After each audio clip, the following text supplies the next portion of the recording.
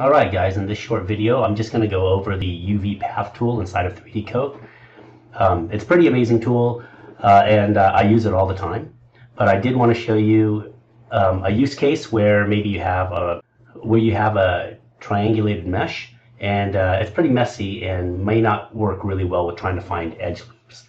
If we just go to the UV section here, and if we try to find edge loops, you can see that they're really erratic and they're just going to terminate fairly quickly because there's just so many edges that are offshoots of each other. So you can't really use this to try to break this mesh up in any particular way. And let's just say you're not going to retopologize this for any reason. I just want to show you the power of the UV path tool. So why don't we go ahead and get started. And I think the first thing I'm going to do is I have the teeth as a separate UV layer. So for example, if I switch over to teeth, you'll just see they're not UV'd either. I'm not going to UV them here. There's just too many single pieces. It'd just be a waste of your time. So what I'm going to do is just kind of run through how you use the tool on the head, and then you can apply that exact same treatment to the teeth. So I'll just go ahead and hide the teeth for now. Excellent. The way the UV path tool works is you just define points, and then 3D Coat is going to connect those points. It's going to find like the shortest or best route or path that it can to connect the points that you're trying to connect. So for example, what I'm going to do is separate this inner mouth from the head. So I'll just drop an initial point here, and you'll see this purple point. And now if I click anywhere, it's going to try to find the shortest path to connect that. So now what I want to do is kind of just place it around the area that I want to start to separate or define it as a UV path.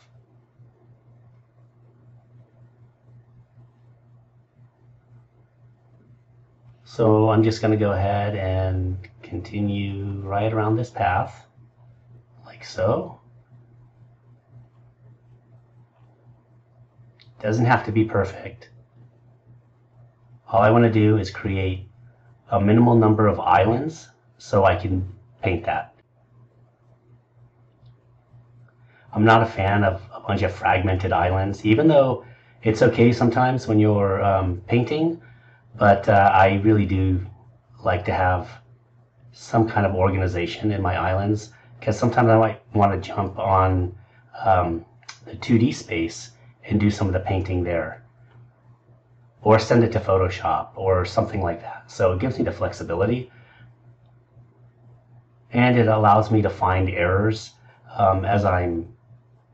because I can see what's going on in the 2D space. Also for occlusion, I just want to make sure that I'm getting the resolution I need. All right, so what I've done is I've tracked this entire path, and at the very end, I close it by clicking over the original starting point. So you see it's turned yellow now. And I'll just hit enter, and now that creates the cut. So now my seam has been defined and cut.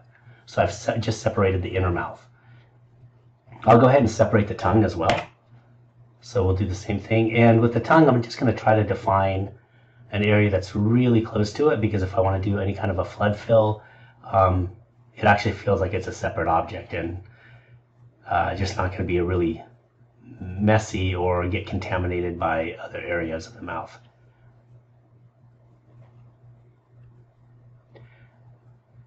This tool is super handy. The nice thing about it is, you see how I picked that starting point?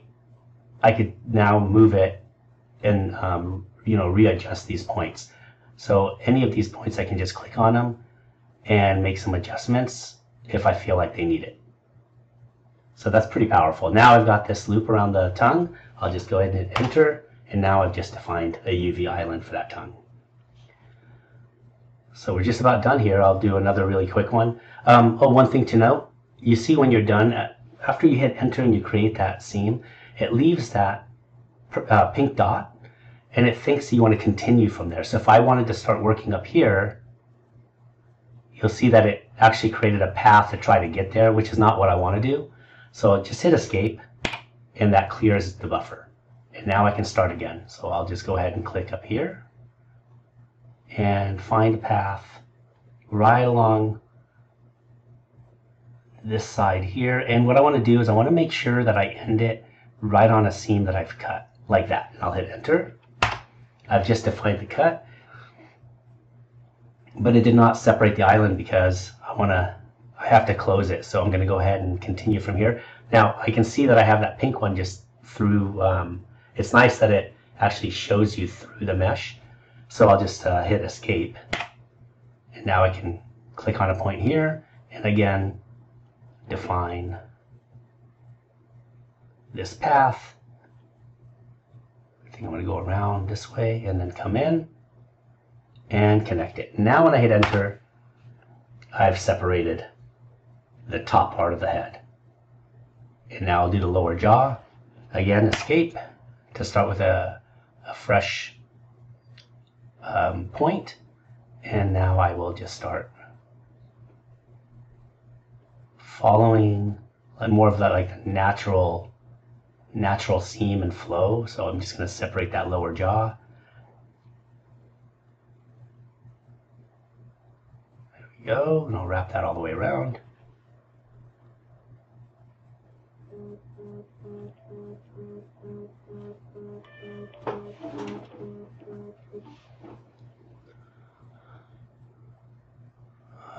And so if it starts going wide and a little weird, just kind of click a little closer to your original point. It'll find another path.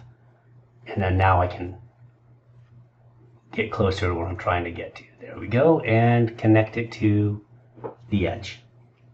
And hit enter. And now I've just separated the lower jaw.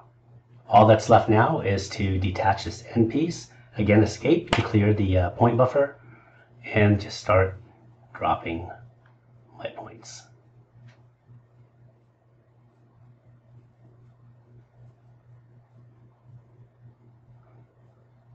Again, if it starts taking a weird route, you can always readjust. Readjust that.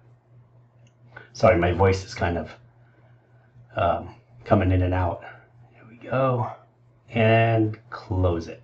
And actually, before I cut it, maybe I want to make an adjustment so I don't have a point right here, but I can click one here and create one. So now I can readjust my path. Maybe something like that. And now I'll hit enter. Perfect. And finally, I'll just split this so I can unwrap it. So I'll go ahead and start at the cut edge already. There we go. And see if I can get a nice straight cut. Actually, that's not bad. I'll go ahead and split that. And in theory, I should have all the islands in nice big chunks and unwrapped. So let's go ahead and unwrap our mesh. There we go. And it's already packed, but I'll just go ahead and repack anyway. Perfect. So now we can see our mesh looks pretty good, actually. Checkerboard is nice, even. I don't see any really big or major kind of stretching that I'd be really concerned about. And you know, from here, what I like to do is I like to run an occlusion render.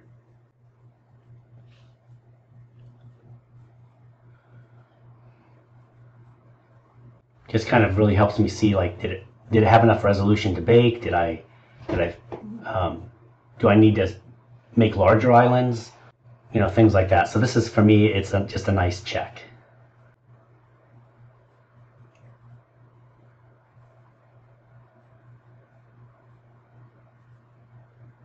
I think it's taken a little while because it's a fairly dense and messy mesh, but it should be fine. Let's see. There we go. I'll hit OK, and I'll jump into the paint room.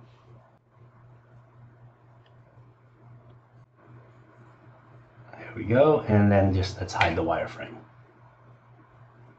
Perfect. So if I hide the ambient occlusion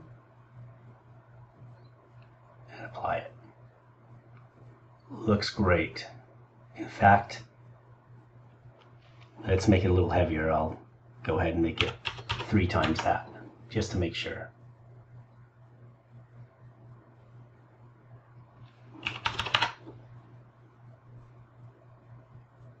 Yeah, it looks pretty good. So now I've got a UV mesh. I can take a look at the UVs themselves and see how it baked, and it looked like it did a nice clean job. This is a 2K map, by the way, so that's fine for islands of this size. Will be fine, but if you need more detail, you can always bump that up to 4K. Anyway, I hope you found this helpful, and no, really, I use this tool all the time. The cleaner the mesh, the nicer it is to just like define those edges. I normally use the edge loop, but sometimes I need to get creative on how I want to separate some of these sections, and I do find that the UV path is an excellent choice. All right, guys, thanks for watching. I hope you found this useful. Bye.